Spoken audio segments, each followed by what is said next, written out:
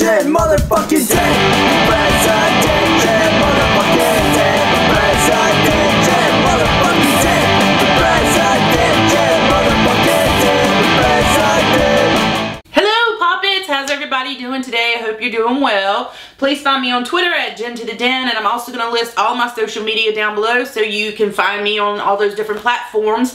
And I hope you are having a good day. Today I am going to continue the story of my ex-boyfriend that I call Tom. I think I've used that name a few times for a few different people in my videos. It's just an easy go-to name. Tom is not his real name, and the reason that I decided to call him Tom is because I found out he was peeping in windows after we broke up. I will link that video down below so that you can watch it and learn more about this nutcase. This story is about Tom and when we were dating and basically when we broke up. I said in my other video that Tom was one of the most jealous people, most insecure people I've ever met in my entire life, even up to this day.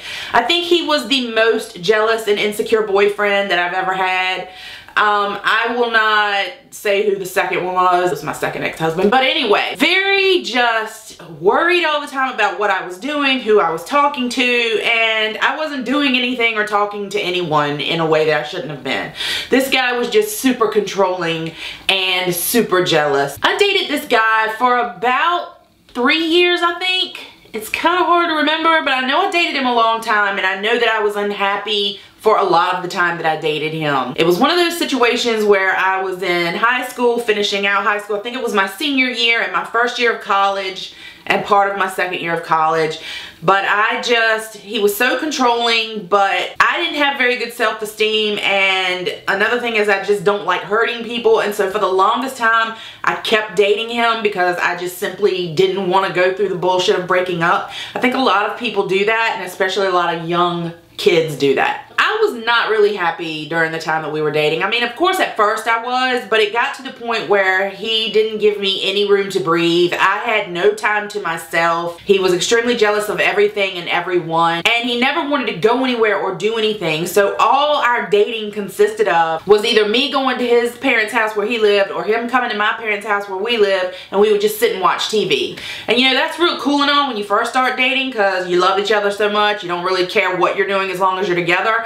But over time that gets really old, and I just wanted to break up with him. So I remember that I broke up with him on December 10th. The reason I remember that so well is because it was right around Christmas time, and you know it had to be bad if I broke up with somebody at Christmas time. I didn't want to do that to him, but the thought of being with him for one more day just made me want to vomit. And also I remember all of it because he acted like a fucking psychopath after we broke up. I remember when we broke up, I was like, you know, I just can't do this anymore. I'm not happy, and I just don't think we should see each other anymore. And he screamed at me on the phone, and he was like, "That's fine! Fuck you!" and like hung up on me. That day I was a little upset just because I was upset. I didn't want to hurt anyone, and you know, just was upset. But as time went on, dude just started acting crazier and crazier. The first thing he did to try to be around me was that he started befriending my sister.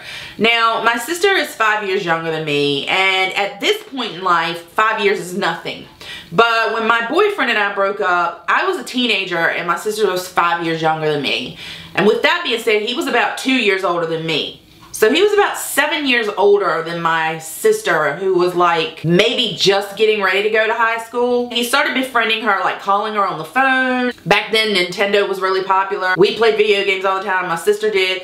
And he started coming to the house to trade video games with my sister. I thought that was very strange. I'm sure my parents thought it was very strange. They were very hands-on, so they were watching the situation. It wasn't sexual in any way. It was just that he was just trying to be friends with her so that he would have a reason to come to my house. And I remember there were several different nights that he came by to trade video games with my sister, and I would just like stay down in my room and not come out. One time he did catch me like walking through the living room, and he was just standing in the living room just like looking at me, and I remember just feeling really weird about it. After a little bit of time he stopped doing that, but he kept coming to the house and putting notes in the door, and it was like freaking me out, and it was freaking my sister out because a lot of times my parents would go out at night and we would be there like by ourselves, or maybe my sister would be the only one at home, and you would hear the screen door on the front door kind of creak open, and then he would put a note in there, and then he would like run off. He wouldn't park in the driveway or anything. It was really weird. He would show up wherever I was. I think he just rode around and looked for my car, because back then all we did here in town where I live is hang out in different parking lots or hang out at different fast food restaurants. And he just seemed to always find me and want to talk, and like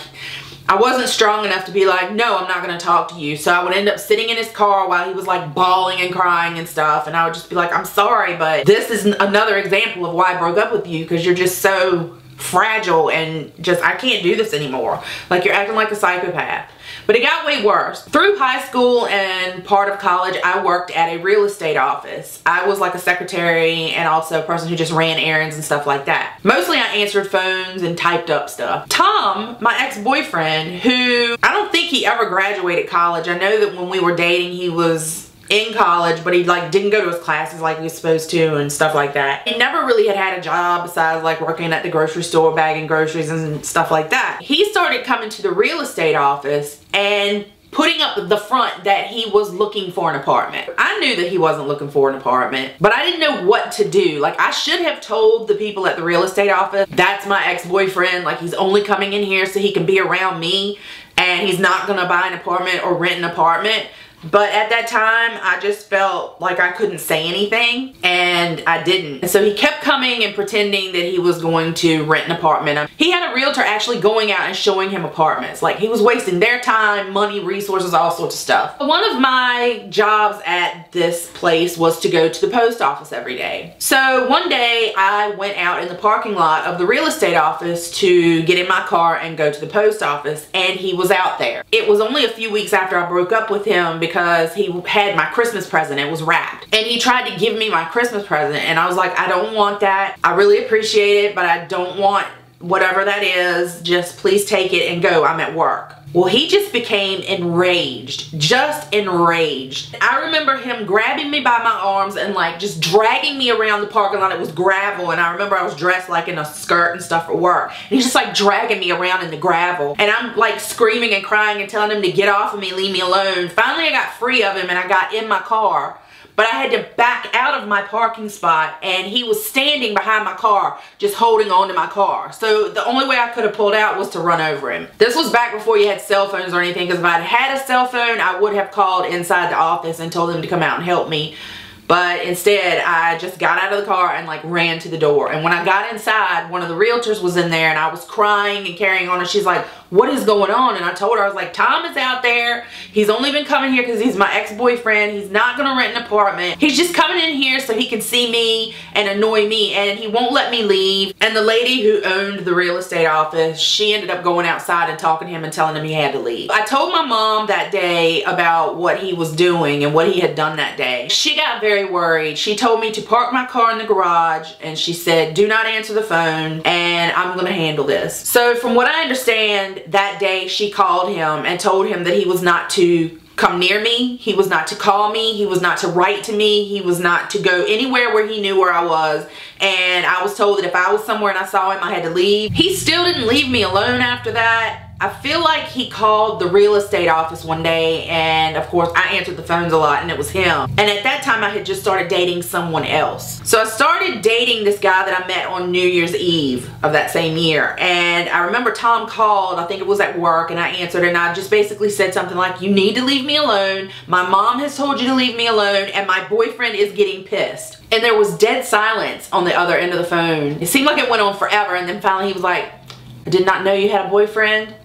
I will leave you alone. And I was like, great. Hung up the phone. Not too long after that, I want to say maybe a few months, I heard that Tom was dating someone else, and I was over the moon ecstatic about that. Very happy that he was dating someone else. Now, what I am about to say may turn some people off, but I don't know any other way to be except just blatantly honest and tell how I feel about things, so here we go. The girl that he started dating was kind of trashy.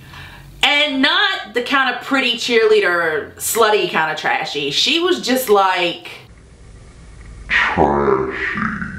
She was the same age as me, and I guess she had a hard life because she was living by herself in a trailer over by a bunch of convenience stores, and I had heard that he was basically living with her. I did not care. I cannot stress that enough. But this is a guy who never wanted to go anywhere or do anything, which was part of the reason I broke up with him. Me and my new boyfriend, Robert, which is not his real name, let's just call him that, we like to go out, and we would go just to the different places around here, which there's not really that much to do here, but one of the places we would go, they would have karaoke, and this was back when karaoke was a new thing, and we would go to this place, and my mom and dad would go, and I mean, it was just a lot of fun. All my friends would go and we would do karaoke. Well, damn if Tom and his white trash Becky didn't show up. I'll get a lot of shit for that. I don't care. That's what I'm gonna call her, white trash Becky. So Tom and white trash Becky show up to this place, and I was just like, that's weird. He never goes anywhere or does anything. And I know he was just simply there to like try to piss me off and to rub in my face that he had a girlfriend, but it didn't work because I didn't care. So all I remember about that night is just having a lot of fun, singing a lot of karaoke, and drinking a lot of drinks. When that bar shut down, Robert and I went to the truck stop to have breakfast. Damn if Tom and white trash Becky and her best friend, let's just call her Sheila, damn if they didn't come into the truck stop. And I'm just like, is this a joke? Like, he doesn't do any of these things, and if he thinks that I don't know, he's doing this just to annoy me. I loved Robert. Like, Robert was a really good boyfriend to me, and I was very happy, so I did not care what Tom and white trash Becky and Sheila were doing. We finished eating breakfast, and we were standing at the counter to pay for our food, and white trash Becky and her best friend Sheila walks by me, and one of them kind of brushed up against me, but it was just close enough where it wasn't like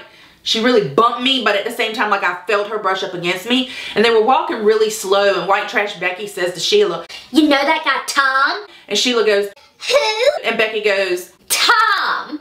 I think he's gonna ask me to be his girlfriend." And Sheila was like, "Oh, that's nice." and like they kept walking and they went in the bathroom. It shouldn't have bothered me, but at that point in the night, I had been drinking, I was tired, I was drunk, and these bitches had basically been like in my face all night in one way or the other. So I remember just like storming off to the bathroom, and Robert's like trying to grab my hand, but he wasn't fast enough. And I got to the bathroom and I like slammed the door open, and I was like, fuck both of y'all bitches. And I remember they just stood there looking at me like they were in shock. They didn't know what to do. And at that point, Robert had come into the bathroom, grabbed me by my arm and pulled me out. And he was like stuffing me in the car when both of them came outside. That was that. I was just like, I said what I had to say, that's it. And I didn't see them for a while until one night we were out at this place, and it was called the Bakery because it used to be a bakery, but they turned it into a nightclub. And me and Robert were at the bakery, and like a bunch of friends were there, and as usual, the guys were standing around talking and the girls were dancing in a circle. And the floor wasn't really that crowded. There wasn't that many people there yet. It was kind of early. And I'm dancing, and I see Tom and white trash Becky and Sheila, and then this other thing walk in. I'm probably gonna get so much hate for this video because of the way I'm describing these people, but this is the only way I know how to describe it. There was a girl, and let's just call her Butchie because she was as big around as she was tall, and she had one of those like asymmetrical haircuts, and like she talked like this, and she did this a lot. And like she had part of her eyebrow shaved and like several tattoos, and just not an attractive girl. And I'm dancing with my friends, and I see them come in, and I'm like, fuck, there's Sheila and Tom and fucking white trash Becky. Then I see that they've got this other girl with them, Butchie. So I'm dancing with my friends. I'm doing my best like to just not even look at them. And I'm dancing, and all of a sudden I just look, and Butchie is standing right next to the dance floor, and she's like this.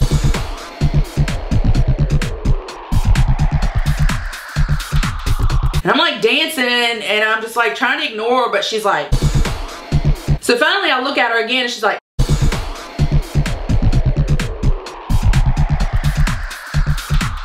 Like motioning me toward her, like beckoning me to her. And so against my better judgment, because at that point in my life I didn't handle conflict well, now I would be like, fuck you bitch, I don't know who you are.